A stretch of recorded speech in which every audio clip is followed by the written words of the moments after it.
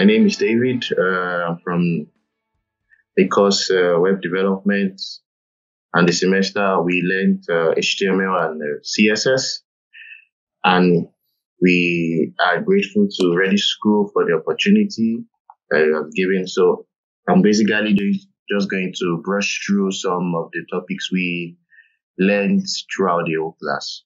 So firstly, HTML and CSS are regarded as the skeleton and the body of the website, as you can see on the first PowerPoint or the second PowerPoint. Yeah, and they're always divided into the head and the body. Then, we learned about headers, paragraphs, divisions, images, anchor tag, and so much more. So I will take you through my site, my personal portfolio website without CSS. Yeah, this is how it looks like according to the video. Yeah, the typical HTML is divided into the head, the body, and wrapped within an HTML file, a HTML tag. And of course, before you can use the HTML, you have to name it index.html so that the browser can know that this is an HTML file. Yeah, this is an image of my website, my portfolio website without a CSS. There's basically just a skeleton right now, just bones. So, of course, it looks boring already. Sure, you can see that it looks so boring and it is not so interactive. So what we're going to do about it, we're just going to simply add a CSS. And CSS, we learned so much more.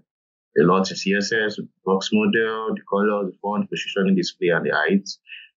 Yeah, and according to the video here, you can just see a little bit of how CSS looks like in the Visual System code.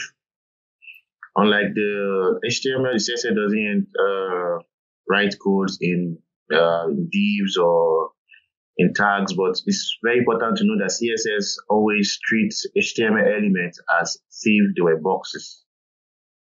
So, so boxes, they will have a background color. Yeah, you can give it a background color, the content, you can, give it a font style you want, the border, the margin, the space between other elements, and so much more you can do with the CSS.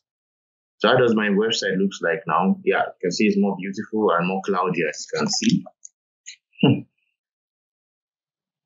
Yeah, basically. So I would like to say thank you to ReDI School. I would have loved to say much more, but the time limit is always there. We are grateful for the time and the privilege that we're given to actually learn and to improve on our skills. And we hope that partnership will not fail in the future.